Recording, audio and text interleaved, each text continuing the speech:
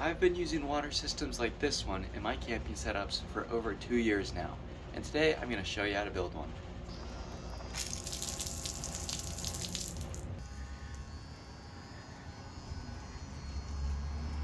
To get started, I have a 1/2-inch PVC pipe, a T-connector, an elbow connector, a 3/8-inch silicone tubing elbow, as well as a 1/2-inch adapter and a 1/2-inch cap.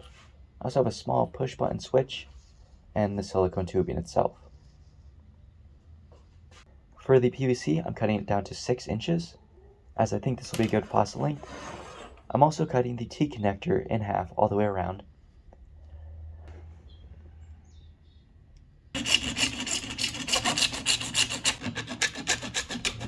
This will allow me to fit the 3/8-inch elbow within it.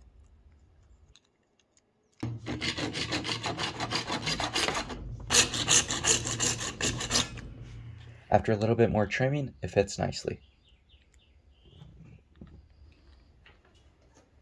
Now a quick test fit of all the parts.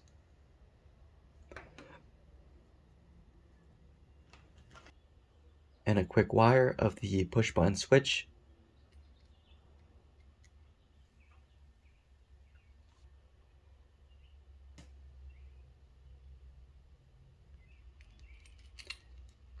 I can fit all the parts together, attach the silicone tubing, feed the wires through the PVC pipe.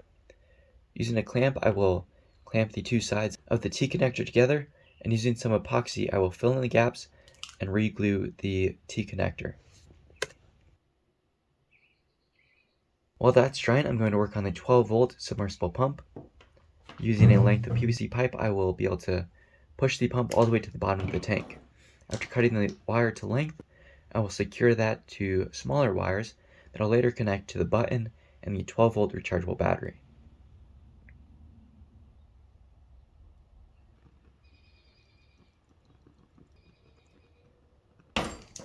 This silicone tubing was 10 feet to begin with, but I'm cutting it down to 8 feet.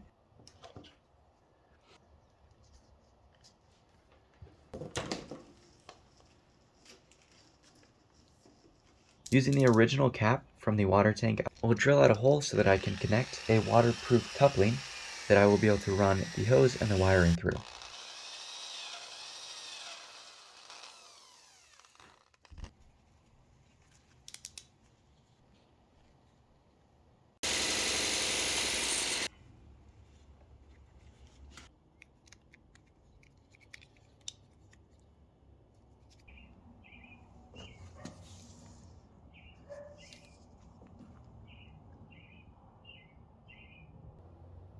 After wiring the submersible pump to the 12-volt battery and the push-button switch, we give it a quick test, and we can see that everything functions as designed. Using this one piece of heat shrink tubing, I'm going to connect a PVC clamp as well as a 1/2-inch hose protector. This hose protector will work to contain the hose and all the wiring. It also looks nice as a finished product.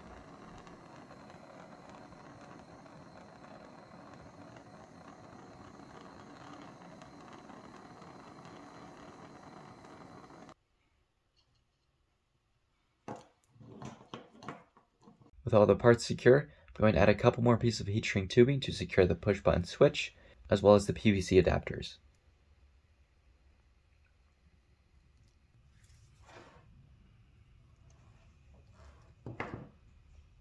With some final wiring, I can wrap the hose and the wiring all together in the wire protector, and also feed that through the coupler. This creates a nice finished look.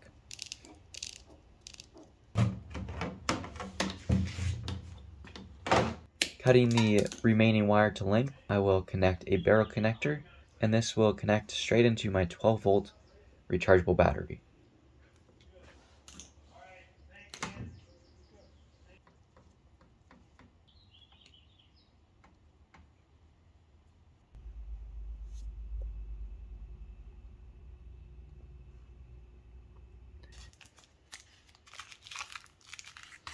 I'll give the faucet a quick spray paint. I chose a nice natural color that I think will look good with my camping setup.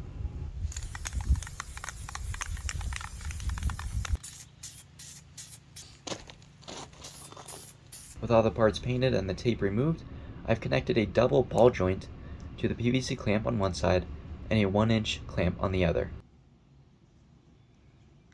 Finally, I'm going to drill some holes in the end of the faucet to allow the water to come out in a nice spray pattern that'll work well for washing dishes and any other needs I may have.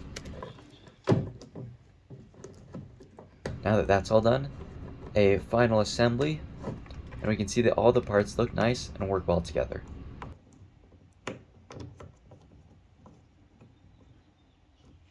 And finally, a test of the finished product. Has good pressure,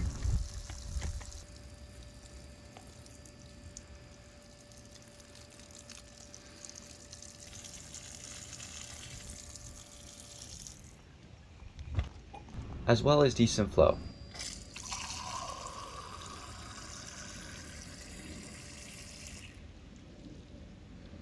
My one complaint about this water system was that the small button was kind of hard to press, so I decided to sand down a wooden drawer pull and glue it to the end of the button in order to create more surface area so I can more easily press the button.